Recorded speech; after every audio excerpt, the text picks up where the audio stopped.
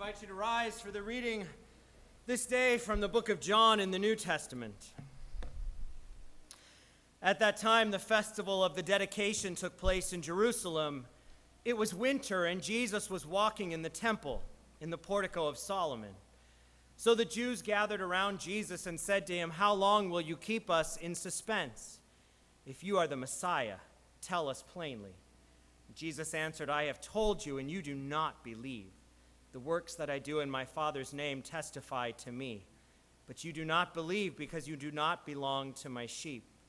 My sheep hear my voice. I know them, and they follow me. I give them eternal life, and they will never perish.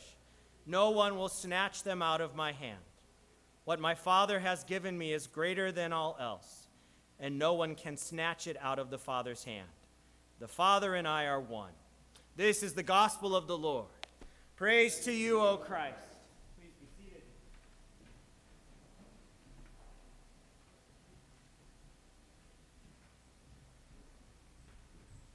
Christ is risen.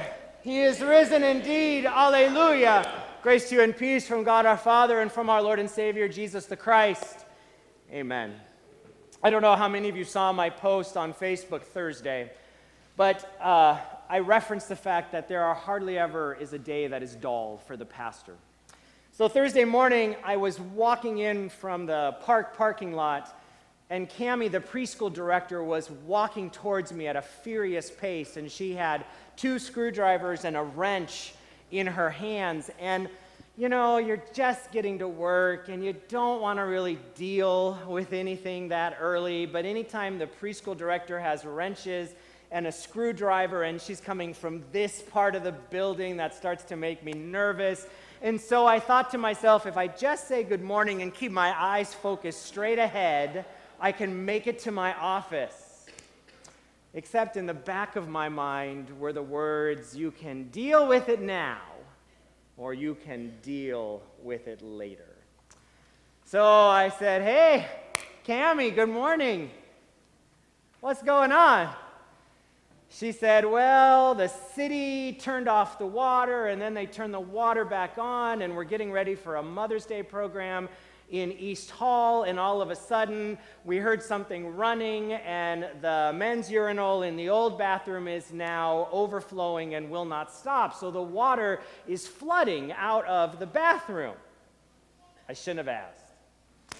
I said, "Okay," so I dropped my stuff, and I walked into the bathroom, and there was our faithful administrator for joyful worship and spiritual growth bailing water out of the urinal and into the sink so that the water would stay at bay, because as the urinal was running, the drain was also not draining very well. And Tammy was so kind when I walked in. There were a lot of things she could have said, but she said, "Other duties as assigned," and I said, "Absolutely, but give me the bucket." So I took the bucket and I started to bail, and when the water was down, I pulled out my phone and looked for a YouTube video on how to turn off water on a 1965 urinal, because it's not the same as the new stuff down the hall. And so this plumber has loaded a video of how to turn off the water of this exact kind of equipment. But then I looked down at the bottom, and you would think a plumber would be succinct, because obviously if you're watching a video of how to turn off the water, there's probably water coming at you somehow. But the video is 7.5 minutes long. I do not have 7 minutes. So I put the phone down and I start to bail. And I count out, and I realize I have about 30 seconds from when I finish bailing until the water's going to be up around my feet again. So I grab the screwdriver, because he's already talked about a place where you can turn off the valve. I put the video back on, and he then shows where the little cap is. You pop off to put the screwdriver in and turn the valve off. It all makes sense. The cap is off, but I can't see into the tube. So now I've stopped the video, and I've got the flashlight on my phone. But what is happening? My feet are getting wet. So I begin to bail again. I put the phone down, the screwdriver down, I bail, and when the water is down again, I pick up the flashlight and I hold the screwdriver, but you know what?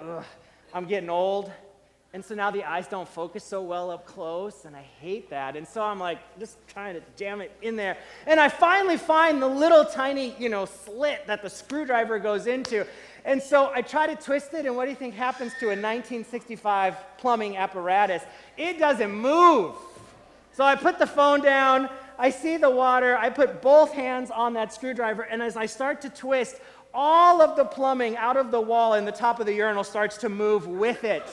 And I've seen enough cartoons to know if I keep going, the water is going to explode into my face. But my feet are already wet, so does it matter if the rest of me is wet? And so I put the screwdriver back in and I twist, and finally the water starts to decrease. Not completely, but it goes down. So we take a breath. I come into the office. Tammy's already called for the plumber. 15 minutes later, 20 minutes later, the plumber shows up. I go back in with the plumber into the restroom to talk about what our options are with the 1965 piece of equipment. And not 5 minutes in there, as he's explaining how they used to put urinals in with a box of sand and concrete, I don't care, but he's telling me the whole story, which was so wonderful of him if he ever watches this sermon. And Tammy comes running back into the bathroom. Pastor Chris, there are children stuck in the elevator. And you know those moments when you hear it, but you have to process it before you can decide what is next to do. So I heard it, and my first response is, what do you want me to do with this information? But Pastor Chris has a long-standing tradition of doing his best to save the world. So I take off down the hallway. I yell at the director of administration and say, bring the keys for the elevator, because the fireman keys, you can override the whole system. The elevator closes, it comes down to the floor. Everything will be fine. And I get down, and the keys are handed to me, and I put the key in, and I turn it, and when you turn it to on, then the elevator door upstairs should close, and it should come down. Nothing happened. But if you ever want to ramp up the adrenaline in a group of people, put 8 2-year-olds in an elevator without an adult and then have them cry uncontrollably. So my heart is racing, and I run down the stairs because there's no elevator now. I run down the stairs. I go down the hall, up the stairs, and around, and let me tell you why the elevator won't come down. Because there's a teacher stuck in the elevator door. So she's on one side of the elevator, she's got her arm in the door is closed, and the 2-year-olds are grabbing her arm on the other side. Do not let go, do not let go. They can't talk, but that's what they're saying. And so she is telling them to press the button. Don't press any buttons, you don't even know what these buttons do. And in that moment, I realize I am woefully inept to deal with this crisis. There are 7 people staring at me, and I look at them and I say, call 911. So someone picks up their phone and they call 911, and the teacher's holding her own, and the children are crying, and then the teacher comes back and says, the fire truck is on its way. This is wonderful news. We live in Waukesha. We have a little bit of road construction, but it's not bad. I know where the 2 closest fire departments are. But when you call 911 and you wait for the fire truck outside, that length of time feels like forever. And so, this is exactly where we pick up today with Jesus at the temple. Because Jesus is in the portico of Solomon. It's one side of the temple. Jerusalem is not that big a city, and this portico is a porch. It's a covered porch that has columns going down both sides, and it is literally one of the largest gathering spaces in the entire city of Jerusalem. And so it is of no surprise that Jesus chooses to be in this portico, because this portico is also the place where good and faithful believers go through with their sacrifices to the temple, and then when they leave, they go right back through. And if, in the days of Jesus, if people are anything like they are today, when a crowd gathers, people stop. because they want to know what's going on. And so there's a crowd gathered around Jesus. And then someone tells Jesus this: "How long? How long will you keep us in suspense? Tell us plainly if you are the Messiah, if you are the chosen one of God. How long will you keep us in suspense? Just tell us." We got to take a step back for a second, because you probably missed how the day started. Remember where John started the scripture today. He says, at the time the festival of the dedication took place. You would know that festival better under the name Hanukkah, or Festival of Lights. And the tradition is that in Jewish belief, we're honoring the oil that never went out over 8 days. But the tradition is every night of Hanukkah you light another candle, and as the light grows, so too does the knowledge grow. And John, who writes the book of John, has this great way. He loves to do kind of that symbolic imagery stuff. And so John spends his time talking about light and dark and how that teaches people about belief in Jesus. So it is no wonder that even in the midst of the Festival of Lights, that we're dealing with people who still are in the dark about who Jesus really is.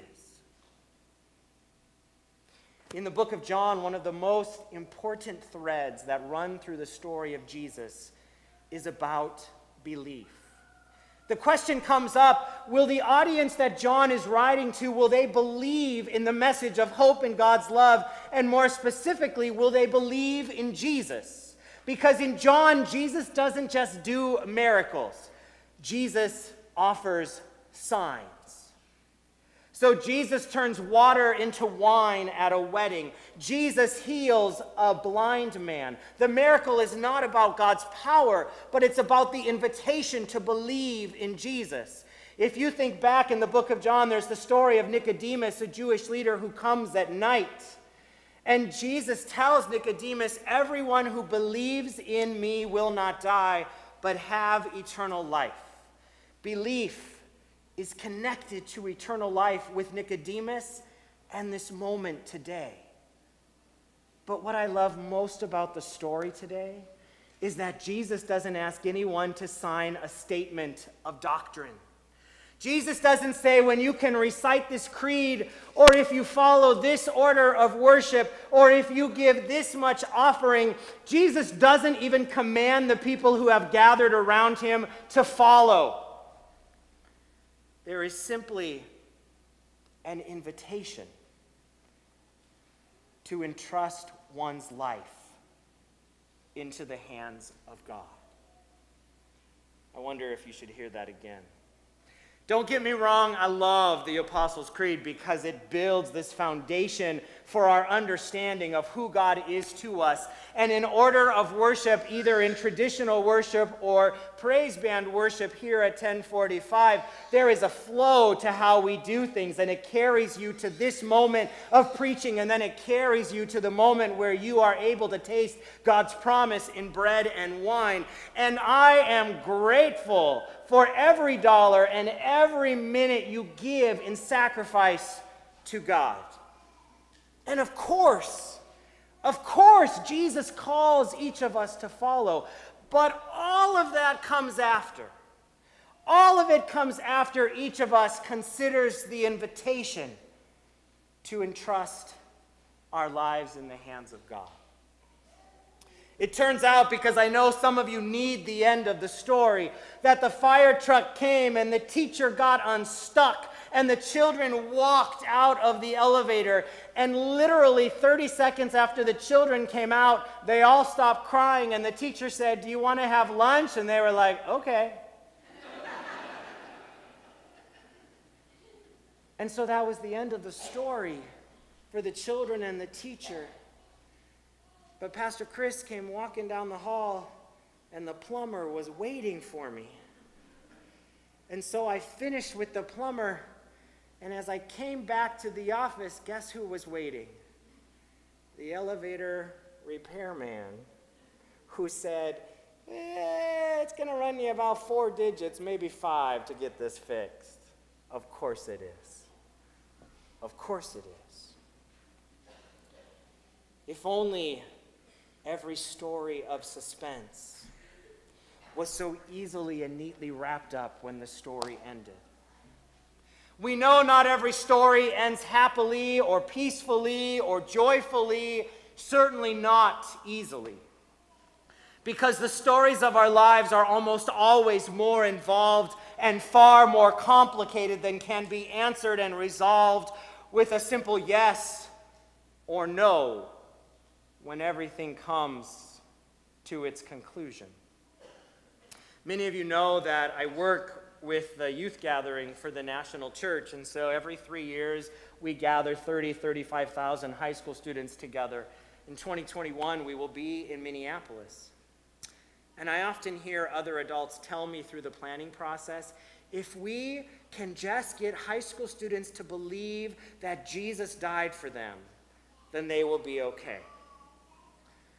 And a dear friend and colleague will always argue the point.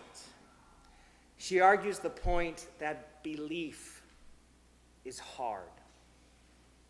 Trust is a little bit easier, and it's a lot more than semantics. She will tell me that belief, inviting someone to believe, is always weighed down with the baggage of what others tell you you must believe. And for a high school student, let alone a cynical adult, belief always comes with baggage. It is a long and drawn-out journey. And high school students and adults both are suspicious of authority and institution, and even the idea that only one truth can be true for all the world. For many people, belief is often yoked with being pressured or bullied. But trust is surrendering yourself.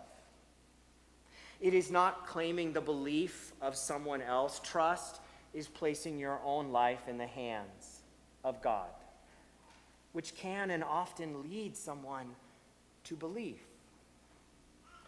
But the absolute of your faith, your trust, your hope, your peace, it is not based on someone else's opinion. Your faith is based on your own trust in God's deep and abiding love for you and God's promise of eternal life. Now, did you hear that right? Not your salvation, not God's promise of you going to heaven. There's no level of faith for that. Your trust is based on your own vulnerability. That God loves you so much that you're willing to entrust your life to God's hands. And that, my friends, is worth a moment of suspense, not because you are waiting for Jesus to answer the question. We already know the end of the story. The cross stands empty, and the power of death does not have the last word. And in the joy of resurrection light, Jesus comes as the light of the world. And in that bright light, you are invited to trust the good news of great joy that the angels shouted so long ago, and to entrust your life into the hands of our God. Thanks be to God. Christ is risen.